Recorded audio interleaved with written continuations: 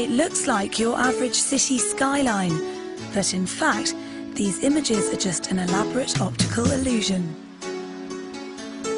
The amazing mirage appeared over Huangshan City in East China at dusk on Thursday. Following a heavy downpour, the spectacular images of mountains, buildings and trees appeared in the thin mist above the Shinan River.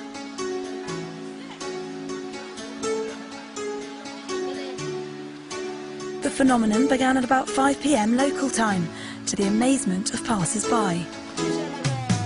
It's really amazing. It looks like a scene in the movie, in a fairyland. Although residents say that similar sights have been seen lately, most agreed that this one had been the most impressive.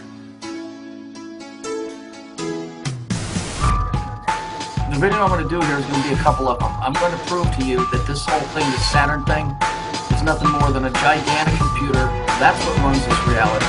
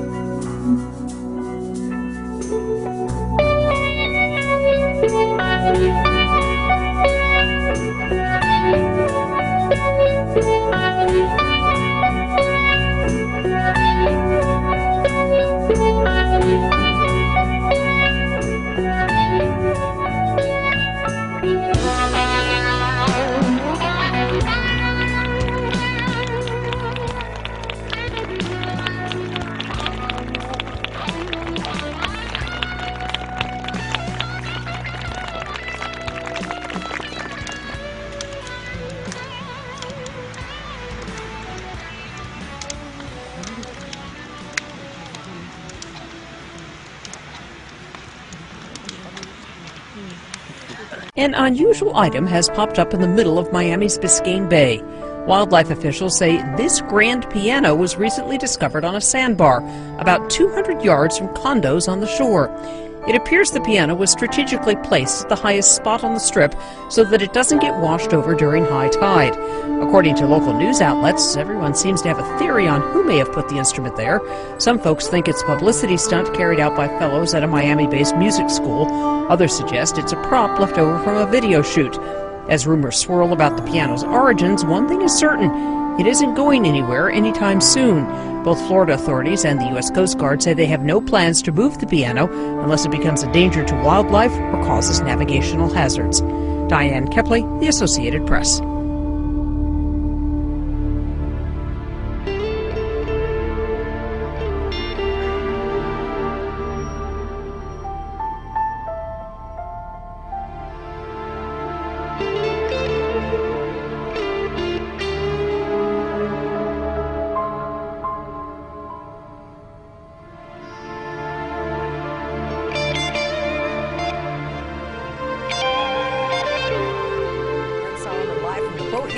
Miami River with the very latest on what's going on with this piano. Hey, Brent. Hey, Pam. Well, how's this for a piano lesson? Some teenagers creating a chorus of concerns. Crews at the storage yard right here hired to haul off the piano from the middle of the sea. And now the question is whether this whole song will end on key. It looks more like art whipped up from a professional's paintbrush. But this grand piano sitting on a sandbar, all too real. There's a ton of pelicans on the piano at the time. No one knew who put it there for weeks until this 16-year-old came forward. My favorite part was when it was first coming out. It's like, oh, mysterious piano appeared. He says he and his friends did it to take creative photos to get into an arts college. Still legal thumping. Yeah. Yeah, it's actually a felony. It's littering. It's the same thing as littering. It wasn't so artsy for wildlife officials who ordered the teens to get it out. I'm thinking, who would throw such a beautiful and old antique piano away? But this 10-year-old beat them to the punch. He had his eyes on the prize and asked his father to go get it. I'm thinking, is someone gonna pick it up or are they gonna just throw it in the water and just leave it there forever? They hired this company to haul it away. So when this family showed up to reclaim their instrument, the song had already ended. I feel really happy for him for doing that to me because that's like a dream come true. All right, so who has the rights to this infamous instrument? Well, crews right here saying it's very clear that whenever anything is tossed out into the sea, it then becomes abandoned property. It's very clear that whenever anything is tossed out into the sea, it then becomes abandoned property. This morning we're live. Brent Solomon, NBC Miami. Right on key with that report. Thank you, Brent. Yep. All right.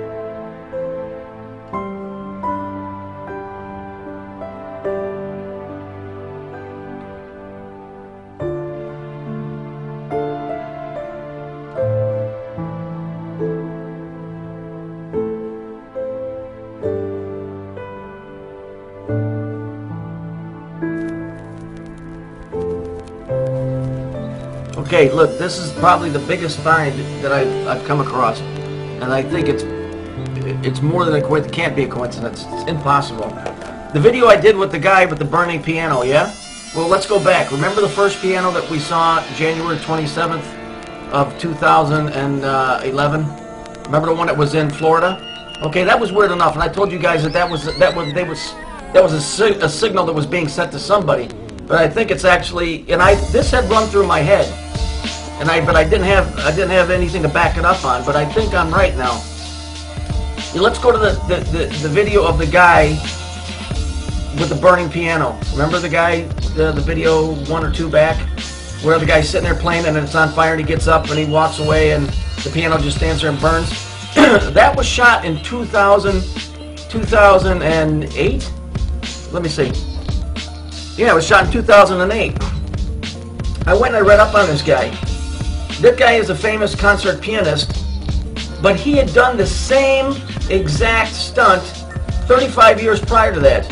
So I got to thinking, what happened in Japan in 35 years prior? Was there anything that happened of major importance?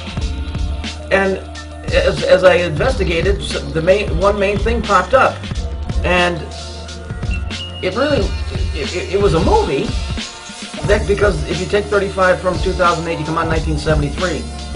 The name of the movie is The Sinking of Japan, and it's about volcanoes and earthquakes going off. And I've got the movie banner. Incidentally, in my opinion, I think that piano that was used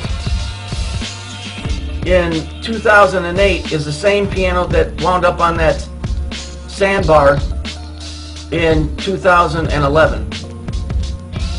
Okay, I don't know if they're screwing around with time. I know Saturn it regulates time here. Somebody's doing something. What got me on this was last night. If you Google it, or I can put even a picture, that freak thing, whatever it is, that android, whatever she is, Lady Gaga, which incidentally, Gaga is a name for Pluto, and Pluto originally was one of Saturn's moons. She was in a concert and she fell off the piano, but the interesting thing is, the piano she's playing is on fire. Okay, there's something very, very weird going on here. This is not coincidence. You know, all we got to do is just try and figure out what these signals are. You know, are they messing with time? I mean, how is it possible that this guy did this stunt twice? I do the subtraction, and I find the poster for the movie, the disaster and sinking of Japan, and that is exactly what's going on now. It's too bizarre. Anyway, look at what I've got. You make your own decisions.